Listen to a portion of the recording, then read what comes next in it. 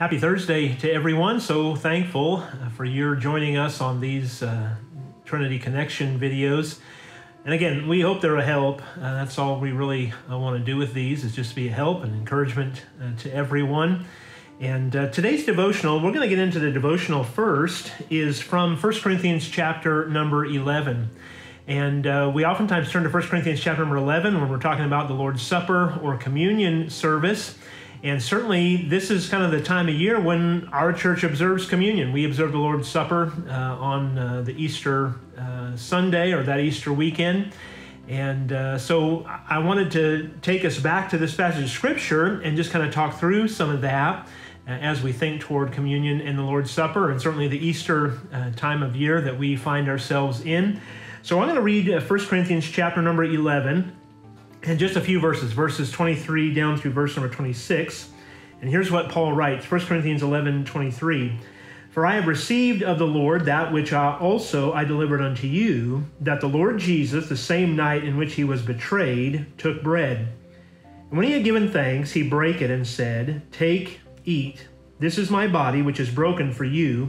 This do in remembrance of me. After the same manner also he took the cup when he had supped, saying, This cup is the New Testament in my blood. This do ye as oft as you drink it in remembrance of me. Then I love what verse number 26 says, For as often as ye eat this bread and drink this cup, ye do show the Lord's death till he come.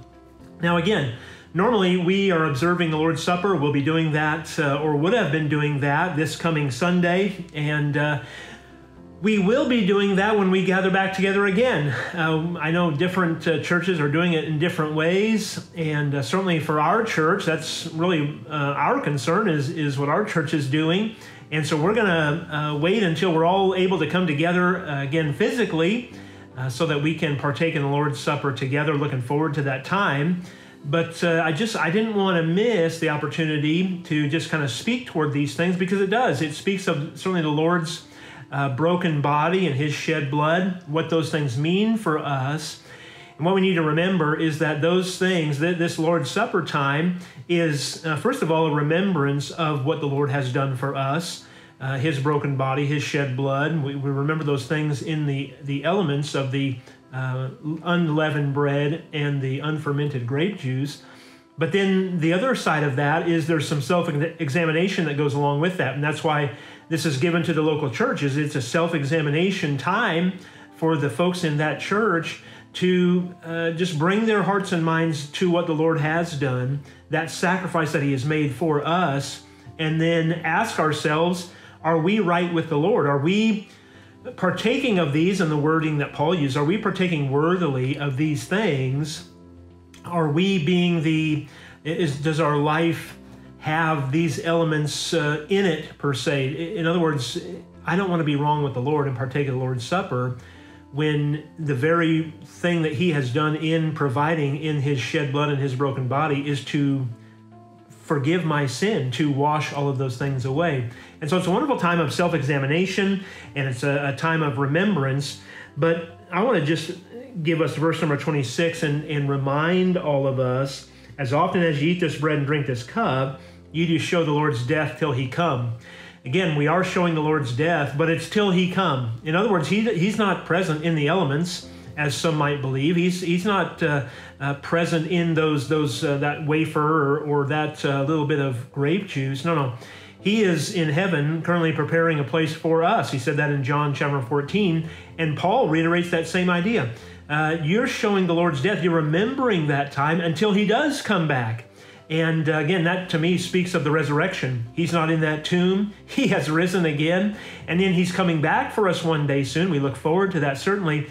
But as we think toward the Lord's Supper and think toward Easter and all of those things, and really a daily reminder of what the Lord has done for us ought to be a part of our daily lives. Boy, we're remembering all of his sacrifice until he does come back for us. Looking forward to that day. I trust you are as well. A couple of, just one prayer request that I failed to mention last night. I feel bad. I forgot about Brother Travis Lee, who has been, he fell last week. He went into the hospital And then now he's out of the hospital, but he is in Austin RNC, which is a rehab and retirement nursing facility. So he's getting better, but because of all the virus and the quarantines and things, they're not allowing any visitors. So I sent him a letter last week, and I appreciate Brother Matt Johnson finding out about that and finally getting in touch, at least finding where he was.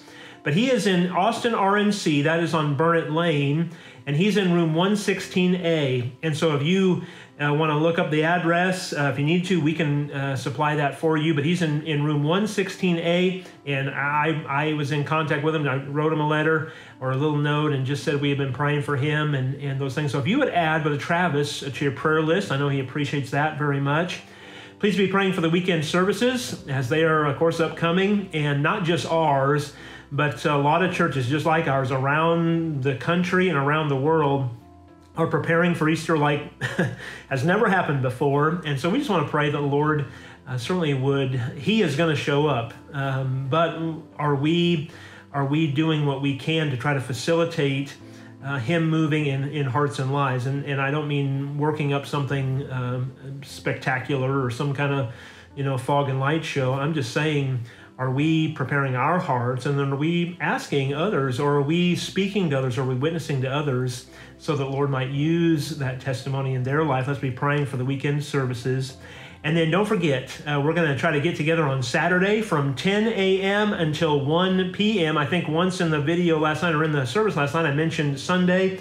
My mistake. It happens. In fact, it happens about every time we record one of these things. But it's Saturday from 10 a.m. until 1 p.m. And if everybody shows up, we've got just a little gift for them to take back with you all. But we're going to try to stay in our cars. And, of course, facilities won't be open or be able to be used. But if you'd like to see some other folks and maybe roll down a window, park a little ways away and roll down a window and talk for a little bit, that's what we want to do. And so if you'd like to participate in that, you're welcome between 10 a.m. and 1 p.m. on this coming Saturday. That's the 11th of April. And then if you don't feel comfortable doing that, no problem at all. We're not taking roll. We're not keeping track. We're just wanting to facilitate as best we can a central place where folks can meet and just see one another. And so we hope to see you then if you're able to. All right, I'll let you go. Stay safe. A storm is coming, it seems like, on Thursday afternoon here. So stay safe, and we're praying for you. We love you. We miss you. And we'll see you again tomorrow.